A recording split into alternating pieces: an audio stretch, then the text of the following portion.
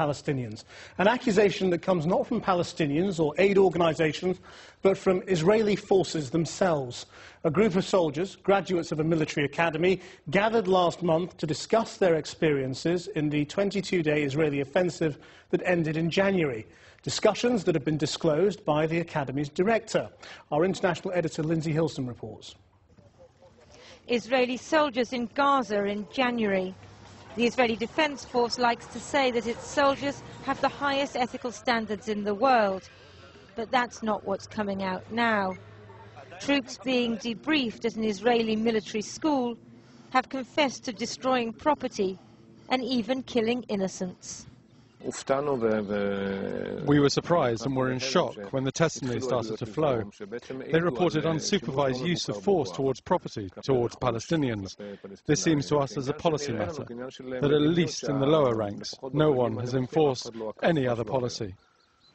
Camera crews who went into Gaza after the Israeli assault found offensive graffiti.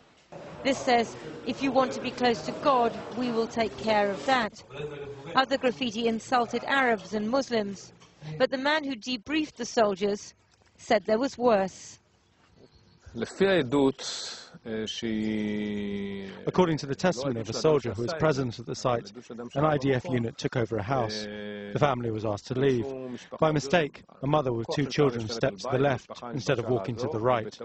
A single sniper was on the roof. He spotted a woman and children walking in a restricted area and opened fire. I don't have enough details to say exactly how this happened, but in the end, they were killed.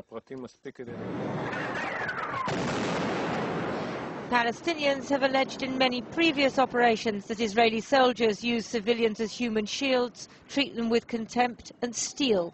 But the soldiers themselves suggest that the rules of engagement were especially lax in Gaza.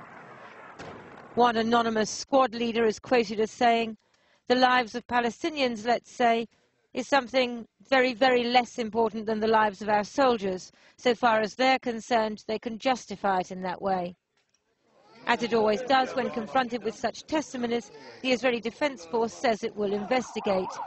Human rights campaigners see this as more evidence that Israel should be charged with war crimes for its actions in Gaza. Well, the Israeli government spokesman Mark Regev joins us now from Jerusalem. Are you shocked that Israeli soldiers have admitted these atrocities? We, of course, take these allegations extremely seriously. The Advocate General, that's the chief legal officer in our military, has ordered a criminal investigation, and the military police is currently conducting that investigation. Of course, there have been allegations like this before. Can you give us examples of prosecutions in the past? Well, if you look at this particular case, there's some 15 pages of transcript by the soldiers who were the previous students at this academy. And you have to know that it's very detailed. There are examples there of behavior that should be investigated. There is also examples there of people making every effort possible not to hurt innocent civilians, as is the demand of the Israeli army. But do your investigations ever lead to anything? That's the question. I mean, these sorts of allegations were made after Jenin. This is very, very detailed stuff. Do you ever prosecute people? Of course we do. In Israel, there is rule of law. Not even the Prime Minister, as you know, is above the law. But Jenin is an example of where there was more... What sort of action will be taken against these soldiers? Well, I just remind you, the stories about Jenin being a massacre was proven to be false. Even the United Nations said in the end there wasn't a massacre. So I think you should be careful before you use that example. Well, that's a specific thing you're denying that I didn't put to you, but there were also allegations of other individual atrocities. I'm not aware. I can tell you the following. In Israel, there is rule of law. No one is above the law, not the president, not the prime minister, not a general. No one is above the law. We have a fiercely independent judiciary. We have a very, very professional legal system which is respected well internationally. And I'm sure that these things will be handled very professionally in the investigations. The point is that these are soldiers who are saying they were being ordered to shoot unarmed civilians. This isn't rogue soldiers or soldiers taking unilateral decisions to do things that are known to be illegal. They were ordered to, they say, by their commanding officers. There was a policy, it seems, to shoot innocent civilians who were unarmed. That's definitely not true. There was no such policy. How do you know?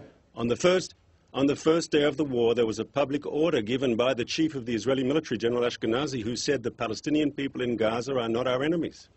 We are fighting Hamas, not the innocent Palestinian population. And if you read the full 15 pages of transcript, you would see countless examples of Israeli soldiers making an effort to make sure that innocent civilians weren't caught up in the crossfire. There's a transcript there of a pilot who explains what great effort he went to be as surgical as was humanly possible. Yeah, but Mr. Regev, there are also very clear testimonies of soldiers who were ordered by commanding officers to shoot civilians who were unarmed. Women, young children. I mean, and what will happen to both the soldier and the officer who ordered it and whoever ordered the officer to deploy that policy? If you read the 15 pages of transcript, and I urge you to, a lot of it is second-hand and third-hand information. So which you is don't now believe being those investigated. bits? No, I think we have to investigate. I think any such allegation has to be investigated. I know that the investigation is already underway, and what you reported at the beginning of this piece about the family, the mother and the two children, apparently they were never killed. It's just not true. The soldier was basing his... it wasn't testimony because it was an open discussion in an educational institution, but he was basing what he thought on hearsay. It wasn't correct, apparently. Mark Regev, thanks very much for joining us. Palestinians. An accusation that comes not from Palestinians or aid organisations, but from Israeli forces themselves. A group of soldiers, graduates of a military academy, gathered last month to discuss their experiences in the